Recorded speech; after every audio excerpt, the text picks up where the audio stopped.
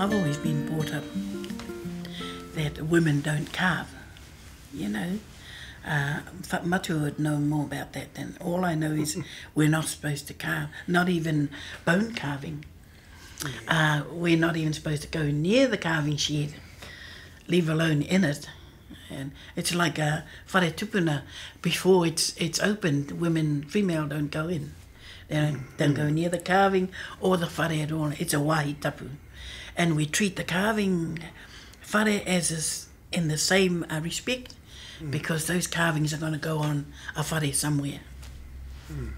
So, because I've been brought up in that, and you know, I find it difficult to understand when I hear, oh, we're carving, some women carving, and I thought, oh, you know, it gets my back, oh, creepy, but I guess maybe they've never been taught, or they've never been brought up around it to actually get that feeling. So when you're bred and born in that, you feel the mana and the ihi and the tapu of it.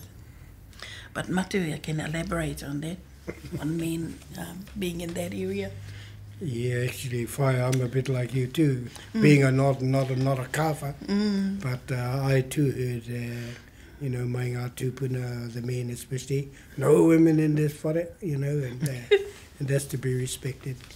And yet, you know, this is a changing world, and I have, you know, known females to carve, and they still do that now. It's happening. Carve, yeah, it's happening. You know, so I guess it's you know, that kupu from say over the other side of whakatane kia whakatane au iahau, you know, that's sort of the same kōrero that's happening for these women who want to carve and who want to do bone carving as well. Yeah, but mainly though, I know they, you know, women got to respect the men's of not going into that whare tapu, because as far as saying, it's going to be put up to be viewed by people, and you know, so that needs to be respected. Yeah, I know.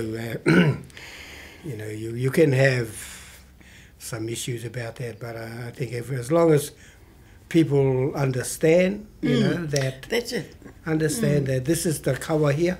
No people in that whare, no women especially, and it's just respected. You know, it's if not change the word carving, you know, art or something like that. Yes. You know, don't call it carving, because you know the old people believe that if wahine go in there, ka he te haere o te mahi, something will go wrong with there, and that's their belief that.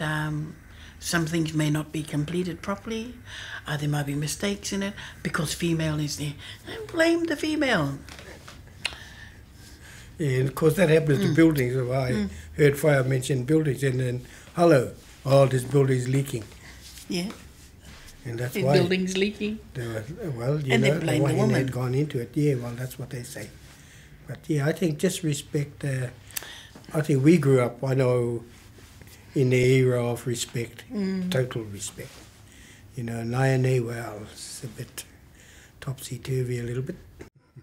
But we're just hoping for those who are listening, and that you do respect the wishes of your elders, and kia haere tunu, you know, so that our kawa and our tikanga will go side by side, and for generations to come.